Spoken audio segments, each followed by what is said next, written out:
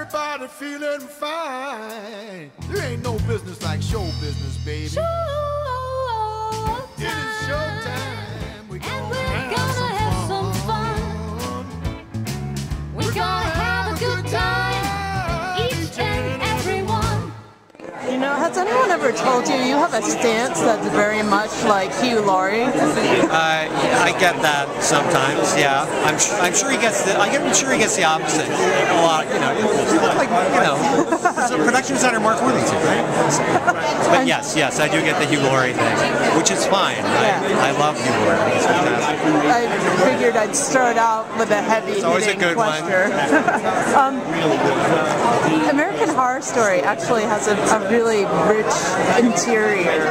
The building that you worked with, were you able to actually create the set from scratch? Is it on a studio? I mean, it's based on a location, but we built, I'd say probably 80% of the sets, maybe even more, on stage. Almost everything was built. It's some location work, but very little. The exterior obviously was shot at a pretty wonderful house down in Country Club Estates, but all the interiors we did on stage. Yeah. Do you work a lot with the cinematographer to kind of heighten or modify the lighting and the colors of the room? I mean, in general terms, it's not like I'm standing there saying set this light here, but we had many conversations about tone and keeping things dark. I mean, chiaroscuro is a word that I used in the beginning. You know, characters in, from dark walking into light and the opposite, and then strong dark and light and shadow.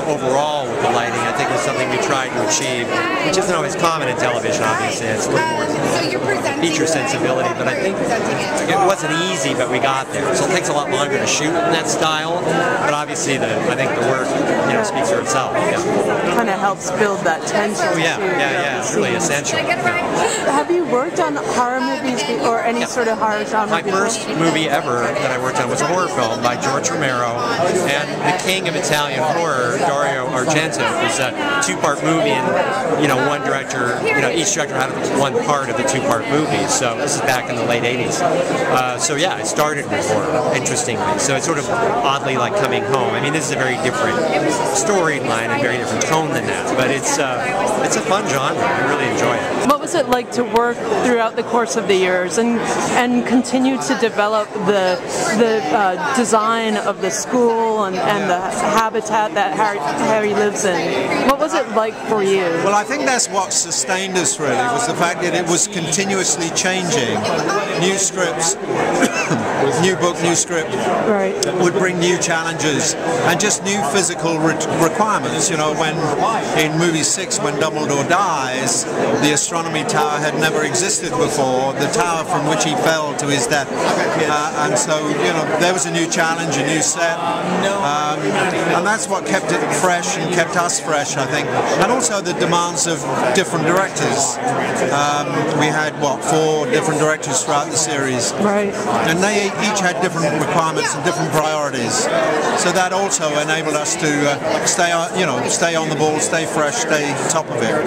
That's actually an interesting point where you were, I guess because the set was already in place, the basis of the art direction was already there. Yes. But was it challenging to constantly rearrange your work ethic in regards to the directors coming in, or was it a rather smooth transition? No, it's challenging, but it's a good challenge, and not just the directors changed, but the DOPs, the cameraman changed, and so he had different requirements, had a different style, so I think we were constantly challenged there to rethink it. I mean, not terribly, not everybody who can. I did say to every director as they came, you don't have to have me. You may think you do, but you don't. Somebody else could pick this up and run with it.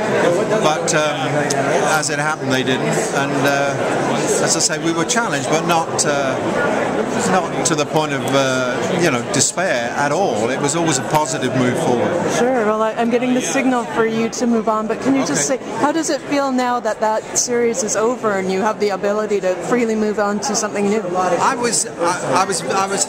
was an emotional time. It was sad, a sad day, the last day. I was glad to have rounded it up, to be able to say I did all of it, did the whole series. That was pleasing. And also I moved on and did a small film, the complete antithesis of these films. A tiny little film called Gambit, and made in London. And it was a great way to just move off onto something else, really.